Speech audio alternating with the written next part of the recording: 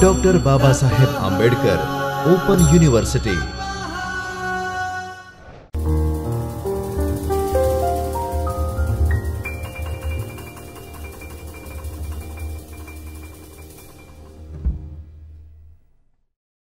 Hello students, Namaskar, very good morning, very good afternoon, very good evening. I don't have any idea at what time you are going to see this video. That is why I have addressed with you all the greetings. Today, I welcome you from the Chaitanya studio of Dr. Baba Saheb Ambedkar Open University, Ahmedabad. We are going to deal with one of the important topics in your paper related with research methods, BBAR-401. Research is very important for any organization. It is also useful and important for academic institutes, for technological institutes, for corporate world, for pharmaceutical industries. Everywhere research is very important. And that is why students, you must know what is research. So in this particular lecture, we are going to deal with some of the basics, you can say, foundation, the primary things related with the research. So let us see what are the objectives of this topic or methodology. You know it very well that here we deal with learning objectives. That what are the learning objectives? The learning objectives are to add knowledge about the foundations of research. Yes, this is one of the important objectives. That what is research? If you know the foundation, if you know the basics, you will be in a position to deal with the topic, to deal with the research practically in a better way. The second objective, understand about the various tools of science. Research is a science. And what are the tools, what are the instruments which can be used for research? Third, to know about the concepts of social reality. Society and research, they are closely related. And whatever research you do, students, will help to the society in general. Fourth objective is to understand about the present status of scientific methods. As I told you a few minutes before, that methodology, that means research, is purely a scientific thing. And when it is a scientific thing, you must know what are the scientific methods also. And to attain a detailed knowledge about research. Primary things, then we are going at an advanced level. So gradually, we start with the foundation, then we reach at a level where you can contribute something in research. What is research or introduction? So research is an essential and powerful tool in leading man towards progress. Without systematic research, there would have been very little progress. Scientific research leads to progress in some field of life. So two important words in the first paragraph: research, powerful, and progress. So that means it is a powerful tool for what? For progress. In which field? Almost in the all fields of the society. So that is why we have written here that research is an essential and powerful tool. It is essential, it is mandatory, it is compulsory, and at the same time it is a very, very powerful tool which leads man, society towards the progress. And if this progress is to be achieved up to the mark of a qualitative level, then we need to follow a systematic research and in an organized form, in a scientific form. Then and then our progress would be as per our expectations. And this scientific research does not help only in one particular field, but in almost all the fields of the society.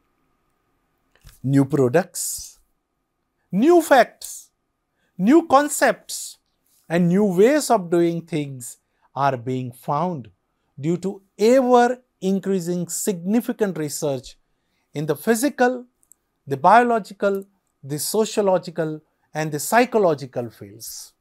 Research today is no longer confined to the science laboratory only. New field, new products, new services, new inventions. Students, have you ever tried to know how new products are invented? How new theory is developed? How new medicine is developed? During the last 2 years, you would have observed that India has achieved a great success in the field of medicine by developing vaccines for COVID-19 disease. Now, definitely, it was a new concept. It required a new theory. It was a new invention. How it has been materialized, how it has been converted into reality through research. Number of people, number of scientists, number of doctors, number of people who are involved in pharmaceuticals industry, they were working on it, and then they have reached up to this level.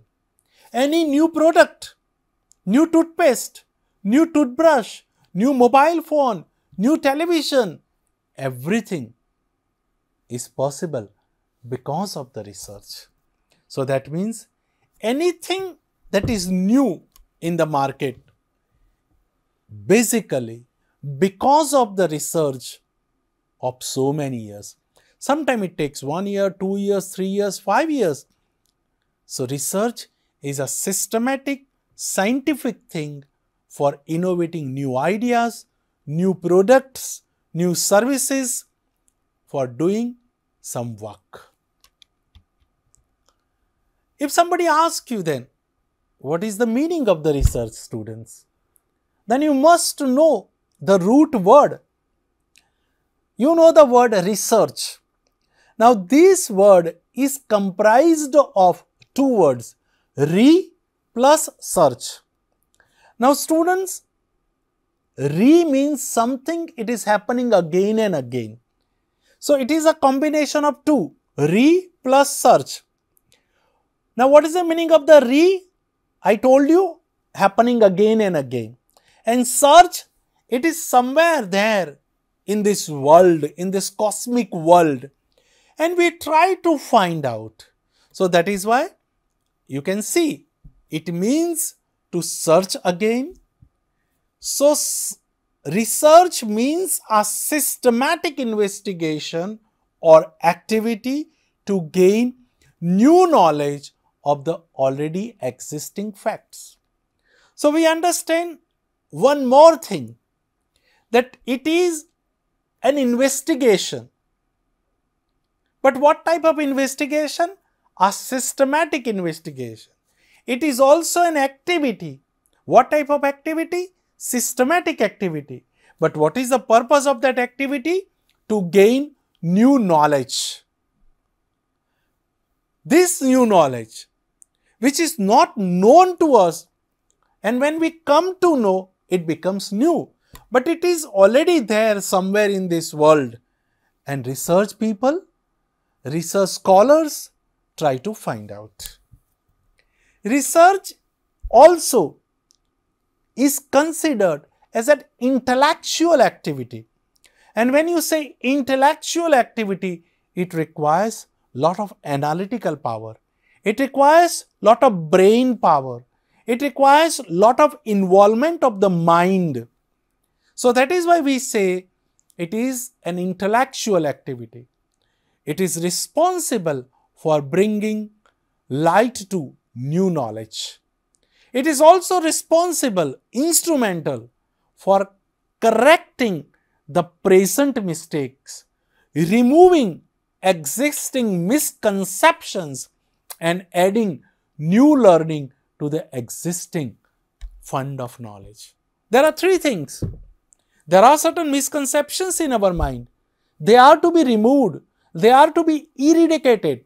And it is possible only when research finds out some new knowledge. That we apply that new knowledge and then we come to know that for so many years we were following the wrong pattern. We were following the wrong tradition. So these misconceptions can be removed by this new knowledge. They also help us in correcting the present mistakes. If we are doing some mistakes, some technical errors, some scientific errors, some psychological things which can be removed by new knowledge. Research is also considered as the application of scientific method in solving problems. This is a very important thing where you have to apply knowledge. There was a time when knowledge was given lot of importance. Now this is the time where you have to apply that knowledge in day-to-day affairs. So that means application of knowledge is very important. So that is why we have written here that research is also considered as the application of scientific method in solving the problems. It is a systematic, formal and intensive process of carrying on the scientific method of analysis. So that means three words we have come to know now, that research is a systematic. Systematic, that means something that takes place in an organized form, something that is happening scientifically, something that takes place by following particular rules and regulations. So it is a systematic. Second, it is a formal. Formal, that means it follows rules and regulations. It is done, it takes place in a particular setup, in a particular environment, and it is an intensive process. When I say intensive, that means you have to take care of all the elements. You have to take deep interest in it. You have to involve yourselves in this process. For what? What is the purpose of this intensive process? Carrying on the scientific method. And you have to develop the art of analyzing the thing also. We are going to discuss all these things in detail. So, it is systematic, it is formal, and it is an intensive process. In this intensive process, in the whole process of research, the most important thing, students, is assumption. Now, what do you mean by assumption? If there is no assumption, no research is possible. So, we need to assume. But let us try to understand theoretically first what is assumption. Then we will take some practical examples to understand the concept more. An assumption is something that you assume to be the case without a clear proof. What does it mean? Suppose we are somewhere and if we try to see outside the window and if we see there is darkness outside, there is minimum noise, there is a silence outside, so we can assume that there is a night time now. Now this is assumption. We don't have any proof, but it is an assumption. Now on the basis of this assumption, we go ahead. So this is the first thing, that an assumption is something that you assume to be the case without a clear proof. Scientists make assumptions about their experimental results, theories, and laws. Common people have different kind of assumptions. Scientists have different kind of assumptions. Their assumptions are related with some experiments, results of that experiment. They believe that if they do this thing, this would be the outcome. If I boil this water up to this level, this could be the results. Then they experiment 1 times, 2 times, 3 times, 4 times, then they reach to the conclusion. So this is called experimental results, theories, or any law. Assumptions or working hypotheses are most important part of science. Science of what? Science of research. Right now we are focusing on research. A new word, students, for you now. From assumptions we are going to hypothesis. Assumption is a word which is used by common people. It is used in a common parlance. But when any research scholar is interested in mentioning the word assumption, then he or she, the scholar, would use the word hypothesis. So we can say assumption is a common term, hypothesis is a technical term. Third, assumption provides a basis to develop theories and research instrument, and therefore influence the development and implement of research process. What is the meaning of this line? Assumption provides some kind of basis for our research. There should be some kind of assumption in your mind. Then and then you can go ahead about the research. Anything should come in your mind. If I am not getting incoming calls on my mobile phone, so there should be some kind of assumption. There could be a network problem. This is one assumption. Second assumption, there could be something wrong with my mobile phone. This is second assumption. Third assumption, my mobile phone is switched off. Maybe a fourth assumption, my mobile phone is still on DND mode, on a silent mode. Or there is something else, that mobile phone is there, incoming call is there, but I am not in a position to listen. That means there is something wrong with my hearing system. So these all are assumptions.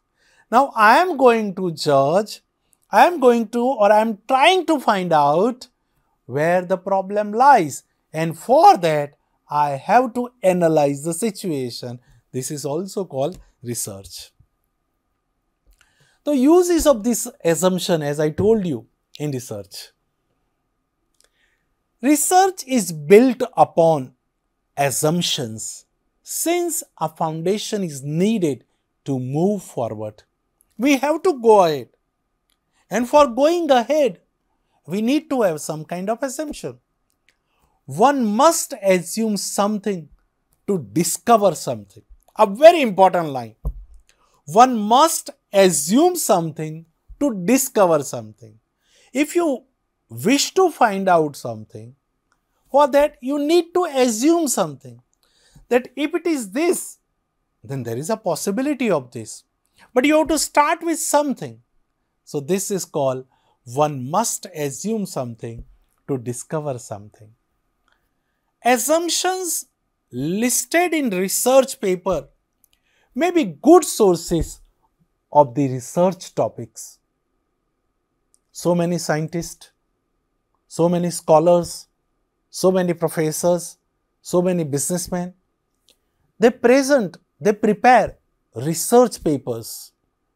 And these research papers creating opportunities for the scientists, for the research scholars to go ahead for further study in it.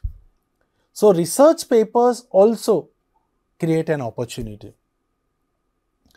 Tested assumptions through research study expand the professional body of knowledge. Now there is an assumption. This assumption is to be tested, is to be experimented. We need to find out whether this assumption is correct or not. The assumption that I have made, I should try to find out the trustworthiness, the facts, the outcome, the result. And for that, I need to rely on my research. So research depends or starts with assumption. If there is assumption, then there is a possibility of research. Now once there is an assumption, you should try to examine it. You should try to test it. You have to validate it. That up to what level this is possible. Make number of experiments and you will get the results. And for experimenting it, for testing it, we have various tools, various patterns for research, for analyzing, for observing. And for that, the first tool of research, of scientific research, of systematic research is observation. You observe what is happening. Constantly make observation that how many times this thing happen. When you press this button, how many times it happens. When you speak loudly, how many times your throat gets affected. When you eat this much, how many times it happens? That means called observation. What is observation? Observation is more than simply noticing something. Constantly you notice. Scientific observation is the central element of scientific method or process. The core skill of scientists is to make observation. Observation is the act of thoroughly viewing another's interaction with his or her surroundings. Make observation. What is going on? Keep your eyes open. Keep your ears open. Keep your mind open. Make a note of it. All the data is to be observed. And for this, we say these observations are of two types.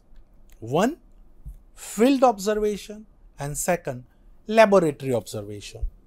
Field observation, that means this happens when a researcher carefully observes the notes of a participants in their natural setting without interference. If I want to study that how many students are interested in learning a particular subject in the classroom, then I will not ask anything, any question. Just I will sit in a corner. I will not disturb any student. Just I will go on observing what are the reaction of the students, how many students ask the question, how many times students interact with the teacher. This is called field observation. That you find out a setup. In that setup, you do not create any disturbance, just you observe. You allow things to happen. You observe them. You just jot down the reactions. So this is called field observation. But second is laboratory observation. A laboratory observation is when a research creates precipitating concepts and observe the ensuing behaviors in a natural environment. It means you create an environment. You bring 5 students in the classroom or 10 students in the classroom. You tell them in advance that these elements are to be observed. Then you see the reactions of the students. This is also called laboratory observation. In field observation, you do not disturb the environment. You allow things to happen naturally. Then you try to analyze it in your own way. But in a field observation, you create that kind of situation and then you make certain remarks, you make certain observation. So these are the 2 main categories of observation: field observation and laboratory observation. Another important tools of research is measurement. What is measurement? Measurement is the process observing and recording the observation that are collected as part of a research effort. First, you have to understand the fundamental ideas involved in measuring. What are you measuring? How you are going to measure? How much time you are going to allot? How many people will be involved? How many things will be involved? How many objects will be involved? All these things are pre-decided. For doing research, we have different kind of approaches. These are the 2 main important approaches. One is quantitative approach and another is qualitative approach. We are going to cover these things in detail in another lecture when we talk about what is qualitative and what is quantitative. But you must know right now there are 2 main approaches of research: quantitative approach and qualitative approach. The quantitative approach involves the collection of quantitative data. That means when you are collecting some data where number is involved, it is called quantitative. But when you are judging, when you are assessing the quality of the people, quality of the object, anything related with the quality when you are doing research work, this is called qualitative approach. So the qualitative approach uses the method of subjective assessment of opinions, behaviors and attitudes. So you have to check your progress. Whatever we have studied is covered, and students, you must find out the answer. Before we go ahead, I would also like to suggest you that this is a very important book, Research Methodology by C.R. Kothari. So students, today in this particular lecture, we covered the basic concepts of research. What is research? It is a systematic, formal and intensive process. Number 2, before I say thank you, number 2, it is related with science. It covers lot of things. There are certain tools which should be used by you in research work. It could be observation, it could be measurement. This research basically have 2 concepts. One, qualitative approach and quantitative approach. You have to involve yourselves in the research work. It would be the greatest contribution of students like you to find out new theory, new concepts, new product, new law for the betterment of the society. So start thinking. Research is important for the progress of any country. and I am sure that many of you would involve yourselves in the research for society, for nation, and for the world. Thank you, students. स्वाध्यायः परमं तप